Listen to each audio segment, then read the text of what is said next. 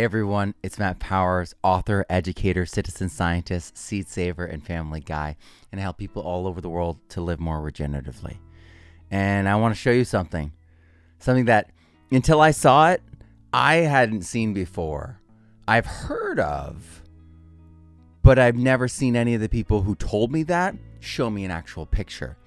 I mean, we've all heard of the soil food web. We've all heard of trophic cycling. We need the nematodes there. We need the protozoa there. This eats that. That eats this. But have you ever actually witnessed some of these things?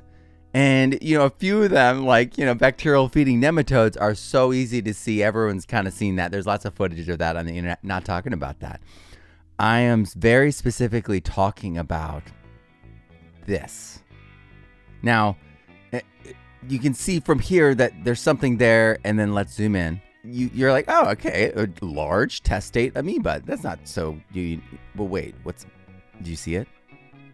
Yes, it's moving. Yes, there's something going on here. Yeah, this is something I've never seen before. I've known about it. People said it. I've never seen them share any footage of that. Any of my mentors, any of my teachers, in any of the books, in any of the videos online, anywhere in the world, never seen it before.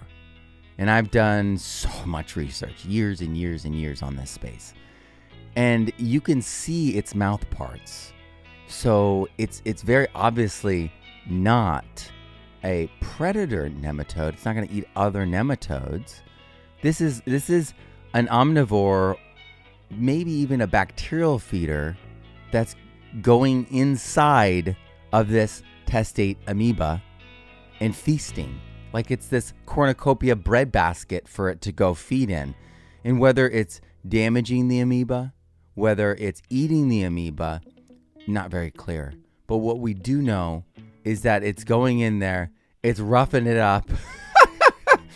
It's feasting. It's feeding, and it looks like in its action, it forced out some of the bacteria, and that's why it pokes its head back out and grabs things that came out. Obviously, when you have a large testate amoeba with a giant mouth opening, it's going to be inviting to a nematode, especially if their food source is inside it in a large concentration. And it's going to seem easy, for them to go in and out. It's going to seem really tempting. But there's another aspect here. When we look at these testate amoebae, they all look sessile. They look still. They're going to just be moored onto something. But then at the end here, we notice that there's kind of a little bit of a drama. We can see that the testate amoeba is somehow holding on, and then we see its shape as it gets flipped around by the nematode as it tries to escape. So yes, it did feed on it, but there seems to be a reaction here. There seems to be something going on here. What is it stuck on? And then we see the shape. It's like a clam. This testate amoeba is large, and it looks like maybe it was able to close its mouth. We're not clear yet. But this is the kind of non-definitive level cutting edge of the real that we're at right now.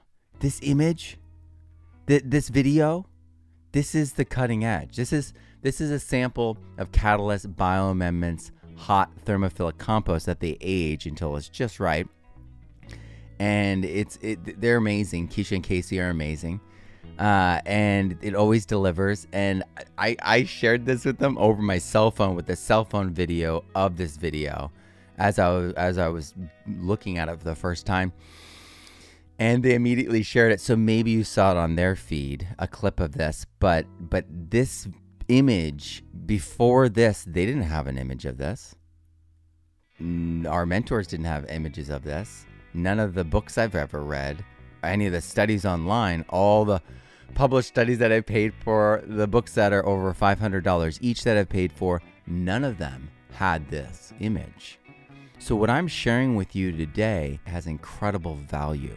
And it's also a groundbreaking moment in soil science. So I wanted to share that with you. I wanted to bring you that high quality, 4K quality, and share with you what's really going on in the invisible world. The world that we all rely upon, because healthy soil is the key to healthy plants. And healthy plants is the key to healthy animals. And whether you're eating those animals or eating the plants, that your health depends upon them. You know, no workout, no physical regimen will ever make up for a bad diet. If we're poisoning ourselves with the food that we eat, it will affect everything in our lives. So we have to do better. We have to fix our soil so that we fix our food, so that we fix our health from the most primary fundamental space. And that's what regenerative soil is all about. Thank you for being part of this community. I'm Matt Powers. Grow abundantly, learn daily, and live regeneratively. And check this out. Regenerative Soil Microscopy is the first soil microscopy book of its kind ever available. It focuses on the soil biology, compost, mycorrhizal fungi, rhizophagy, and so much more. That is the life that makes all of our plants nutritious and healthy. And it's also a how to operate the microscope, how to do stains, the recipes, the directions, the step-by-step. That's all in there. But not only that, there's a morphological guide so you can compare what you're seeing against proven lab certified samples.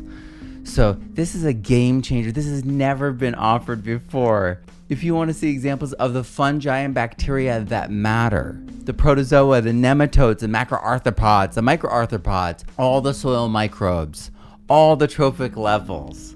If you want to see examples of them, you want to be able to compare them, you want to be able to look at the mouthparts, you want to look at a gallery of images so that you can sharpen your eyes so that you have a reference of comparison as you travel and explore soil, compost, indigenous microorganisms, even roots and plant leaves. We cover it all. And it goes beyond bright field. So it's dark field, it's epifluorescence lighting so you can see the invisible fungi, you can see the phosphorus where it goes and where it glows. And also manual lighting, which is a new creation that allows us to visualize roots and plant surfaces at a completely new level and allows us to see them in a much more natural and understandable light. If we don't look, we don't see. If we don't look through multiple lenses, we miss what is otherwise unseen. Mycorrhizal fungi is invisible in bright field microscopy. New methods, new interpretive keys, new insights, new discoveries, and next level results. We even have case studies comparing Johnson Sioux to hot composting, to vermicomposting, to dead sandy soil, to a compacted dirt road, effective microbes comparisons to EM1, EM3, to brews of purple non-sulfur bacteria, and even collections of indigenous microorganisms. We look at them all and evaluate them all together in this book. There's case studies, there's how-to, learn how to do the microscope, but also there's morphological guides, there's sizing guides. There is so much information in this book that has never been available ever in one place. So compare the images to the tests and see for yourself. Get all the data, all the images, all the sample types, all in one book. Order your copy today at thepermaculturestudent.com.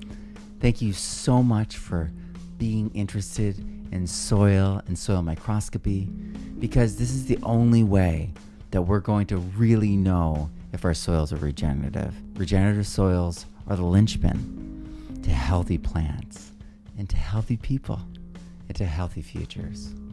Thank you for being part of this great arc of regenerative soil. I'm Matt Powers. Grow abundantly, learn daily, and live regeneratively. Click the link and look inside the book. Check it out. You won't be disappointed. I guarantee it. You won't be disappointed. Check it out. I'm so excited. Have a great one, guys.